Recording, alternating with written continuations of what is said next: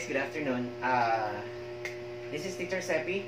One of my followers sent me this question, and I decided to take video of myself explaining this because after when I read this question, this is really common questions that you can see in LET, in Gen Ed Mathematics, and Civil Service, and NAPOLCOM. So, yan, ayun siya.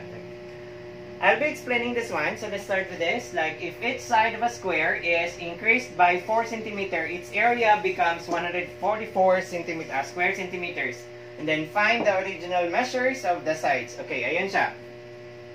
Now, since the area of the square formula first, which is s squared, or the square of the sides.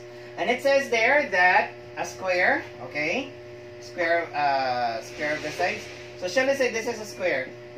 We let x for each side, okay? Because we don't know the original, the measure of the original sides of the square, original square.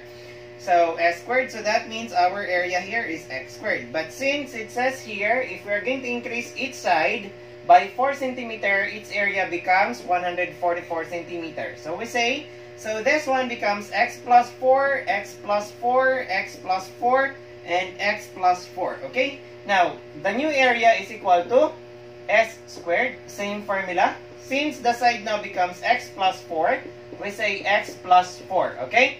And then you square that. And then, since the new area also says that it's 144 centimeter, okay? So there we go. Now, we're just going to have this one.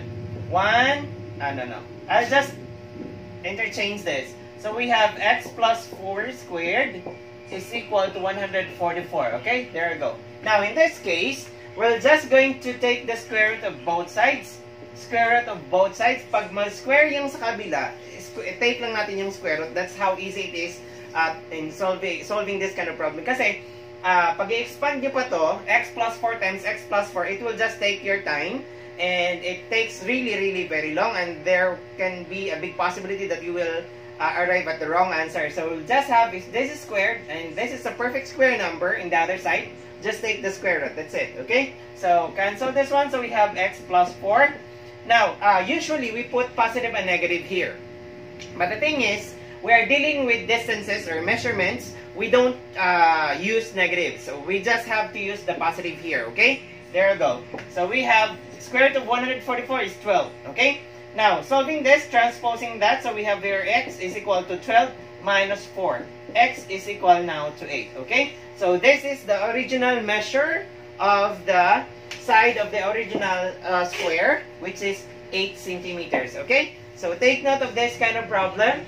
If each side of a square is increased by 4 centimeters, its area becomes 144 square centimeters. Find the original measures of the sides. So it's 8, okay?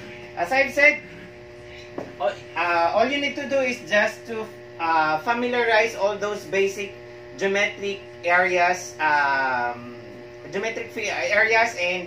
surface areas, and what more, volumes of basic geometric figures, for you to solve this kind of problem. Because actually we have 9 types of problems. I'll begin to discuss each one of them. So for now, I'll leave it to you to study this, and if you can, try to find some exercises on the internet, okay? So I hope this helped you guys. This is Teacher Seppi. Bye bye.